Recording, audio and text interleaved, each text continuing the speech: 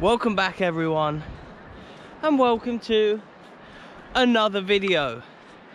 Yesterday I was the only person on the pitch at Montrose FC. Now I'm the only person on this amazing beach, somewhere just in between Montrose and Montrose, two big rivals here in Angus. And today I'm continuing on in search for football clubs in Angus, a place famous for its meat and famous for its farms. Today I'm making it famous through its football. I am going to see Arbroath's big rivals Montrose this morning, and then on to Brechin City as well. So stick around, it's going to be a good video. Firstly, I want to say a huge thank you. Last night I hit a cool milestone, 10,000 subscribers. Thank you so much for all the support. The videos aren't stopping, they're just going to get better and better. And speaking of getting better and better, if you enjoy my videos, please do support the channel by downloading OneFootball. It is the first link in the description box below, and if enough of you download it, chances are OneFootball might sponsor me again, which means I can keep making more videos that you will enjoy. So like I mentioned, today I am visiting the home of Montrose. So if I wanted to look up Montrose, I could simply search for them in the app, and I can build the app around my favorite teams. I can make them one of my favorite teams and get push notifications on goals, red cards, transfers and more. All of the best footballing news comes through OneFootball, and you will never be left in the dark about anything. Look at these views. So yeah, it is the first link in the description box below. It is completely free, and like I said, if you download the app, you are supporting my channel. And yeah, if you enjoy the videos, it's a no-brainer. It's a free app, you'll love it. It's a quality app. So yeah, please do download it. They've got everything from Man United to Liverpool to Forfar and Arbroath. Look at this. Angus is absolutely beautiful. Ooh. Anyway, I'd say it was about time we got on the road and headed off towards the home of Montrose. Welcome to the town of Montrose. As you can see, here is a statue called the Seafarer, a nod to the coastal town here. But firstly, there's something that I need to show you up here. There's been a few videos where I've included pics of dogs and stuff like that, and if I was to come to Montrose and not come and see and show you this, then I would be doing my love to dogs an injustice. So this is his name, Bamse, is that how you'd say that? B-A-M-S-E, life-saving heroic World War II Norwegian sea dog, 1937 to 1944. And here he is, the heroic dog of World War II. What a lovely looking fella he is. He's got a little hat on, he's got a poppy on. What an absolutely top bloke. And here's more. A beautiful place for him, no doubt, and yeah, a nice nod to the services that not only humans gave during the war, but also the animals. So there you go, on to the home of Montrose Football Club we go.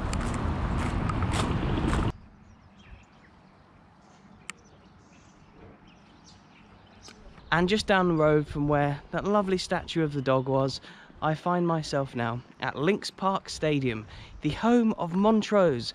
First stadium that I'm going to see today. Don't know if I'm going to be able to get in, but I can at least give you a little view from over here. I'm really ticking off the SPFL grounds at the moment. Founded in 1879, around 5,000 people can fit inside this stadium, which look, is right in and around the houses, and it actually seems like a really, really nice ground. Yeah, they've won a couple of lower league titles and smaller cups and stuff like that in their history, and they currently play in League One. Good little start to the day here. Yeah, in the 17-18 season, they won the 4th tier here, ending a 22-year run in Scotland's bottom tier of the SPFL. So yeah, fair play to Montrose for ending their 22-year kind of wait for promotion in the bottom tier. They're now in League One, the 3rd tier. And their local rivals are Arbroath, who I saw yesterday, of course, scored a goal at their stadium. Doesn't look like I'm going to get the chance here, unfortunately, but still great to see. Get to see a good bit of the pitch, so that's all I ask for, really. However, yeah, even though Arbroath are their big rivals, it's still a big occasion when Forfar play here and when Brechin play here. And speaking of Brechin,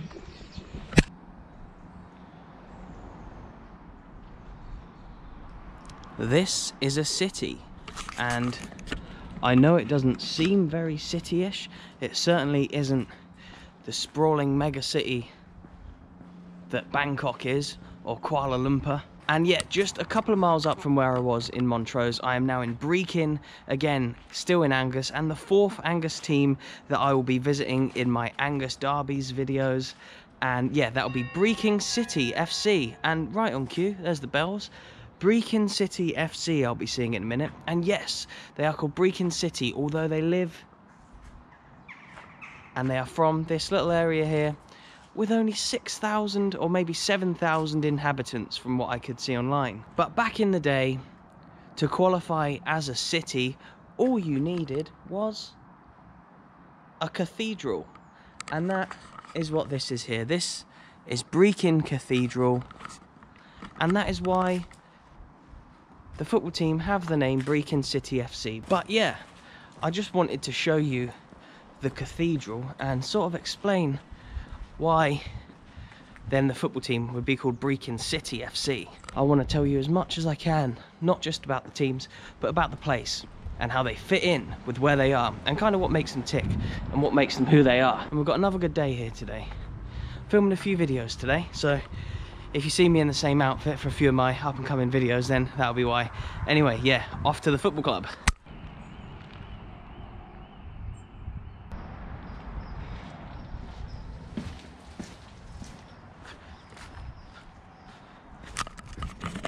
And the football stadium lottery pays off once again. I have just found the groundsman who's doing some work here right now at the home of Brechin City FC, Glebe Park, and he said that I'm able to come in and have a look. Oh my god, what a pitch this is.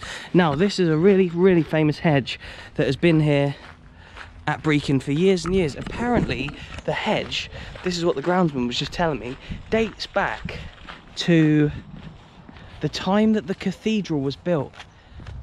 And it's such a famous setting. Look at this, because it was dated back to the time the cathedral was built. And I think this all used to be church land, and eventually it became the football club. And look at that, the sun is poking through up there. We got the world famous Brechin hedge at Glebe Park. And just look at that, I've had so much good luck in Angus. The weather and the hedge and the groundsman and getting in these lovely little stadiums. This is a lovely looking ground, I must say. And yeah, apparently William Wallace even hid behind the hedge when he was battling the English. Again, that is what the groundsman told me here. But yeah, there's a lot of legends and a lot of stories that go along with this very hedge here. And I'm sure all the Brechinites in the comments can back me up on that and kind of explain how famous it is and stuff. Right, let me get a few pics. Insta G, make sure you follow me. And look, you can see from the colour of the leaves on this famous hedge that we are now in autumn. Summer's gone, and right around the corner is winter. Although, what a beautiful few days I've had here in Angus. Remember to hit that like button, drop me a comment if you're from Angus, and subscribe if you aren't already. We're over 10,000 subs now, so yeah, join the team. Come on, it'll be good to see you aboard more regularly, and you can see inside more stadiums like this. So yeah, this is my 4th team in Angus that I've visited now. I'm well on the way to seeing all 42 SPFL grounds before the end of 2020. There's not too many left anymore, but so I'll be buzzing when I tick them off. Last season, Brechin here actually finished bottom of the SPFL pyramid, bottom of League 2, but due to COVID, and you would have seen this if you watched my Kelty Hearts vid, Scottish football stopped, and a points per game system kind of decided the league in a way. But usually there'd be a Highland and Lowland playoff, and then they'd play a team in League 2 who finished in like the relegation zone or whatever, and they'd have a playoff to see who would either stay in or come up to the SPFL pyramid. That didn't take place because of COVID, and yeah, they finished bottom of the pyramid but didn't have to do the playoffs. So Brechin have had some tough years. A few seasons ago, they were in the championship, right? And listen to this. It doesn't sound tough. It sounds a lot better than where they are now, being in the championship, Scotland's second tier, but it gets worse. When they were in the championship a few years ago, they became the only club in Scottish League football history not to win a game all season. They ended the season with no wins, 4 draws and 32 losses, and they didn't get a single point away from home. They only got 4 points here at Glebe Park. What a view. Look at the sun coming out now.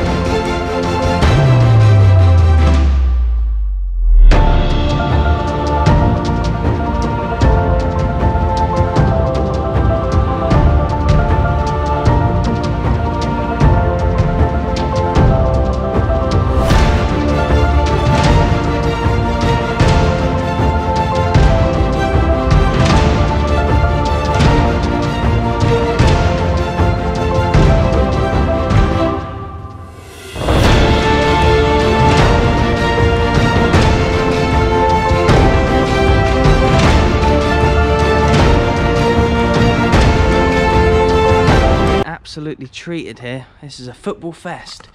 Look at this. Look how traditional. Look how traditional this place is. Look. Here are the old benches from the old dugouts, I believe. And then, oh look, get my press conference there. What a view. What a view. And look, these cool new seats, look, in the dugouts. Look at that, the sun is shining on Brechin, and again, same as Arbroath, that right there, people, is real grass. I was just chatting to the groundsman, and he says it holds up pretty well. The pitch is kind of raised up a little bit here, and it drains away.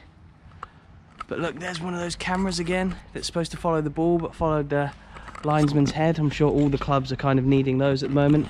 And look at that. Could you name me a better place to play a game of football? Look at that, the famous hedge over there that protected William Wallace, that used to be part of the cathedral, the church. And even the badge dons what I'd imagine is the cathedral. So yeah, with the Brechin hedge behind me, I please urge you to like this video and subscribe if you're new. Please do download OneFootball. It would really support the channel, and it might mean that I can create more videos in the future that you'll enjoy. Thank you so much for watching from what is a beautiful football stadium here. Goodbye.